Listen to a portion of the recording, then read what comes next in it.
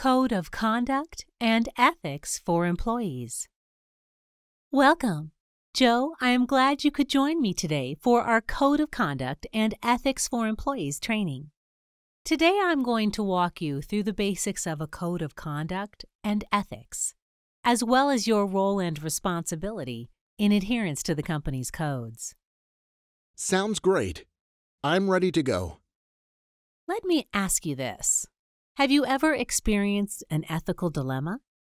Do you mean a situation where I'm not sure what the right or wrong course of action would be? Yes. Can you recall how you handled it? Honestly, I didn't handle it well. I remember, in my situation, there wasn't necessarily a right or wrong choice, but there was definitely a better choice, and I chose the wrong one. I guess ethical choices are not always black and white. You're right, Joe. Sometimes there are gray areas, and this is where a code of conduct and ethics will be your best resource for solving these dilemmas. In the Code of Ethics, you can learn about the character of the organization you work for, in the same way you might wish to learn about the character of a new friend. An organization's code of conduct specifies behavioral expectations. It also sets boundaries.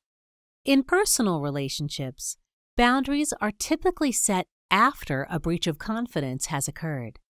In business, the boundaries are set before unwanted events occur. Both the Code of Conduct and ethics are valuable business tools that give our organization a voice regarding its character and expectations. These tools educate employees and improve their ability to function as valuable members of the organization. I see. That sounds like a very handy tool. It sure is. So remember that getting to know your organization's code of conduct is like getting to know a new friend, and understanding this will lead to a healthy business relationship. So, what do you say? Shall we get started? Let's get acquainted.